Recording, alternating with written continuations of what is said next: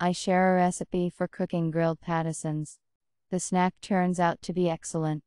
It can be served as a side dish, or it can be served as an independent dish. Delicious and very easy to cook. We remove the tops from the Patissons, and cut out the middle. It turns out like cups with lids. Each cup will be smeared with vegetable oil, and from the inside you can rub with salt and spices. Bake on the grill, trying not to damage the integrity of the cups. The lids can also be browned. In a separate bowl, mix cottage cheese, grated garlic and chopped herbs. Processed cheese 3 on a grater. Mix until smooth, add spices and salt to taste, and we stuff this mixture with ready Patissons. That's it, call everyone to the table.